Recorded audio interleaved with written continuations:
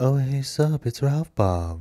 Oh, hey, sup, guys. How's it going? We got some news on Shadowlands, baby. So we're going to be looking at some soulbinds. Soulbinds are a mechanic in Shadowlands alongside the legendary crafting as well as the covenant abilities that you can choose. So from what I've seen, there's going to be a lot of information, so bear with me here. There's going to be a lot to go over, and this is kind of my first time looking at it. I mean, I read through this real quick to get a quick glimpse. So far, none of this stuff is even in the alpha stage, in the alpha build of the game yet. So this is kind of all of our information on the soulbinds. There are 12 soulbind trees, so there's going to be 3 trees of soulbinds that you can choose from. One right here, you can see right here the phase, the night phase. So we got 1, 2, 3 trees that we're going to be able to choose from, and level up individually to start getting these benefits over time. Now there's empty slots right here where we're going to put gems, or what their Blizzard are calling conduits. And each of these conduits have different types. So there are conduits are slotted into marked slots, currently separated into 3 types: throughput, survival, and utility. So each class's conduits are going to be specific to them. I believe that the attributes here that you get in these trees are the same for everyone, but the conduits are class specific. So you're going to be you're going to choose your soulbind, and Blizzard said you can switch between these easily. It says right here, allowing to Blizzard said that you will be able to swap soulbinds easily. So you're going to choose your covenant, and then you're going to choose your soulbind and figure out which one you want to level up. And now there's a couple soulbind calculators here showing off. So right now for the Kyrian, we're looking at Forge Light Prime. I'm not even going to try. Okay, I'll try. Mechanicos. Okay, these are just the people that are going to give you the soulbinds. That's what these names are so fucking crazy, because these NPC names are bonkers. So we have some abilities here that we can choose, and each one of these trees are different. So like this one right here gives you increases your versatility by 1% for 10 seconds. Using another spell or ability increases this amount by 1% when it is not a repeat of the previous spell or ability, stacking up to 5 times. There you go. And then these 2 are conduits, and then there's some more here going down, and it keeps going down and down, and then it goes to the final ability. Activating your Kyrian class ability increases your mastery by 5% for 10 seconds and occasionally expels sorrowful memories. Walking through sorrowful memories extends this effect by 3 seconds. Pretty cool. Might be good for specific classes that enjoy mastery, but it looks like this one's versatility. So there's just a lot of effects that are going on with all of this stuff. So these calculators are brand new. We haven't seen these yet. So let's go over an easier, as much as it's cool to look at the actual tree and go over all the tooltips. I think it would be cool. It's better to read them this way. Upon death, your armor continues to fight, allowing you to fight for an additional 10 seconds. During this time, your damage and healing done is reduced by 50%, and you cannot receive healing. That is that's kind of cool. I didn't even read this one until now. The Necrolord Bonesmith, Forge Bone Reveries. You continue to fight after your armor continues to fight after death. That's pretty freaking dope, dude. I like that. That's really cool. This one right here, I read this, is a Necrolord Soulbind. After taking falling damage, the health lost becomes a shield lasting 15 seconds. It's not bad. I mean, I don't know if that's ever going to come in handy. I mean, maybe there's fights that launch you into the air and you take fall damage and you just need that extra shield so you can live. I don't know if it's even going to be useful in PvP. I don't know. I think that's just kind of a silly one, but it's kind of fun. Fleshcraft renders you immune to crowd control. That's going to be huge for PvP.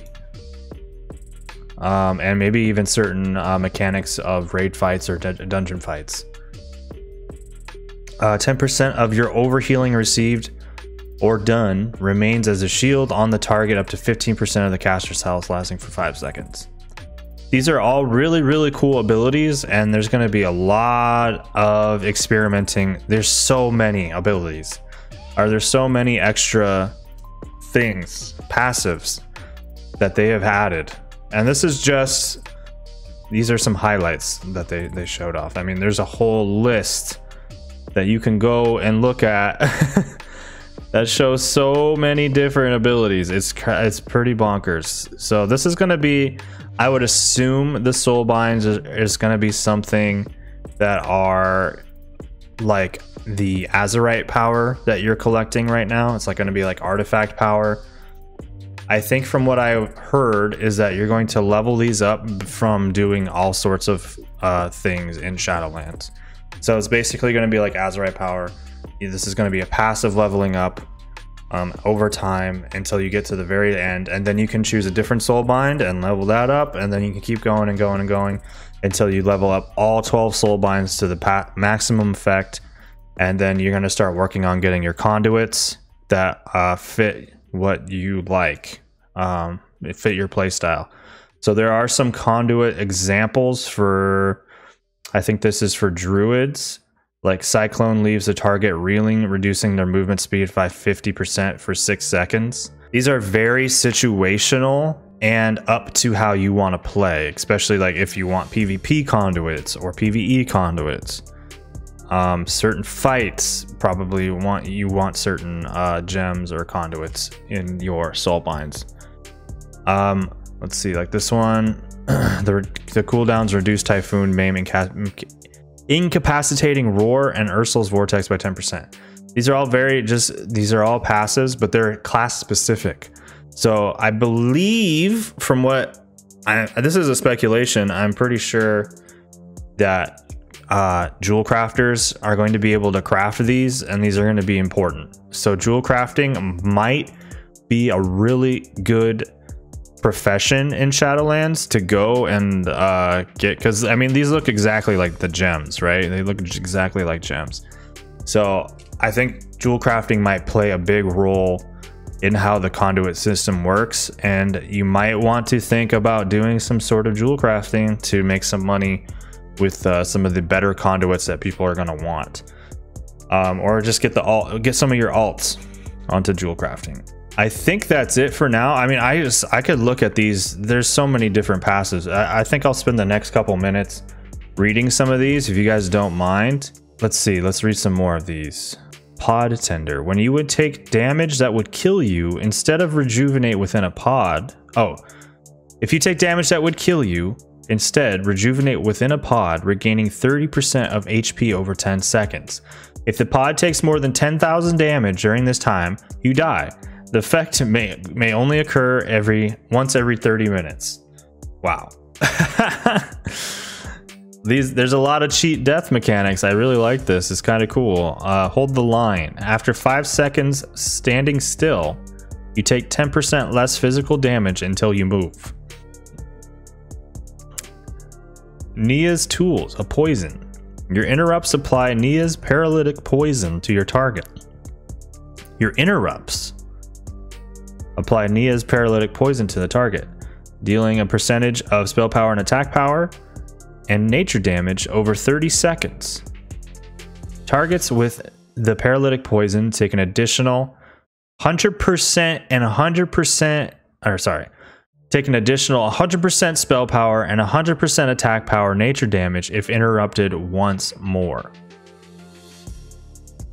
Wow. So your interrupts are going to be doing damage. That's cool. Successfully interrupting an enemy or dispelling an ally increases your critical strike chance by 10% for 10 seconds. That's pretty sick. These are all really cool. The benefits of well-fed flask and weapon enchant effects are increased by 15%. Not bad. Not a bad passive. It's nothing super interesting, but weapon enchant effects. Does that mean like poisons? Are oils coming back? Like what kind of weapon enchant? Like, does that just mean like the versatile weapon, like just standard weapon enchants? I don't know. While in combat, you gain a stack of Thrill Seeker every 2 seconds, or 4 stacks on killing an enemy. Add 40 stacks Thrill Seeker. At 40 stacks, Thrill Seeker is consumed to grant you Euphoria, speeding up everything you do by 20% for 10 seconds. Thrill Seeker decays rapidly while you're not in combat. What? Wow. Okay. That's pretty cool. Refined Palette. The effects of combat potions last 10 to 100% longer. Leisurely Gate. Door of Shadows is instacast, but its cooldown is increased by 30 seconds. Oh, that's the Venthyr ability. Instacast teleport? What? Okay. All right. Sure. A matter of perspective. When you would suffer lethal damage, instead gain peculiar perspective, preventing all damage dealt to you and healing you for 50% of the amount prevented for 4 seconds. You may only benefit from this effect once every 8 minutes. Wow, these are some really cool effects, and I think that's all I really have to say about this. I think this is really cool. I like this. It's a separate thing that it's just kind of passive, and you kind of just choose what you want. I think that it's very similar to how artifact power worked when the artifact system was introduced in Legion.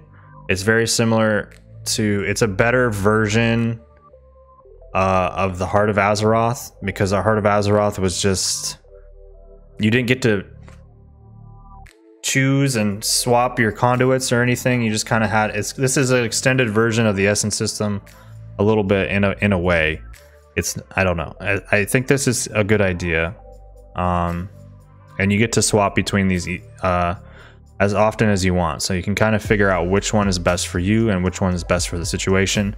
And this is very customizable. This is really, that's really good, giving the player a choice on how they want to play their character. And I think that's it for now. If you guys have any questions or any comments, please leave them down in the comment section. Leave a like and subscribe. We're trying to hit 100 subscribers. We're about 25 subscribers away, and that would be really cool. I'm just doing a lot of WoW content and in preparation for Shadowlands, and I hope to see you guys soon. I'm going to be streaming on Twitch as well, twitch.tv/RalphBob, and come join our Discord. And other than that, I'll see you guys later. Have a good one. Peace.